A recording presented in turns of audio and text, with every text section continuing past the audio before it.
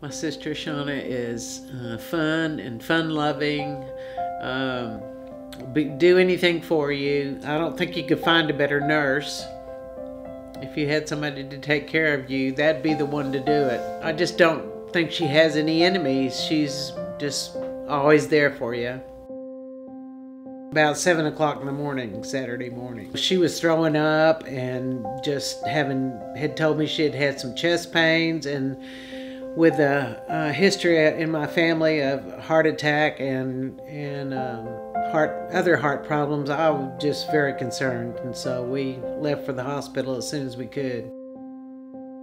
I just kept asking her how she felt, and she just kept saying, "Try to get me there as soon as you can."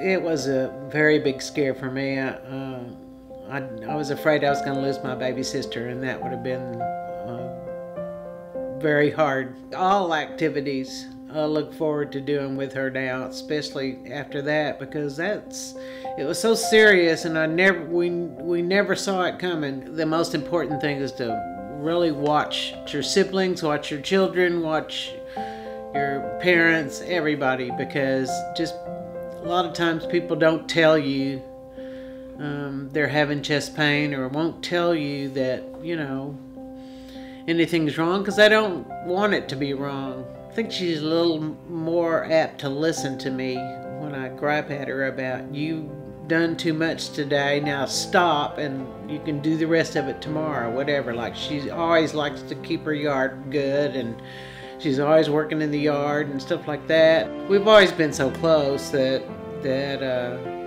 we can look at each other and know what we're thinking, but I think now it's just gotten stronger.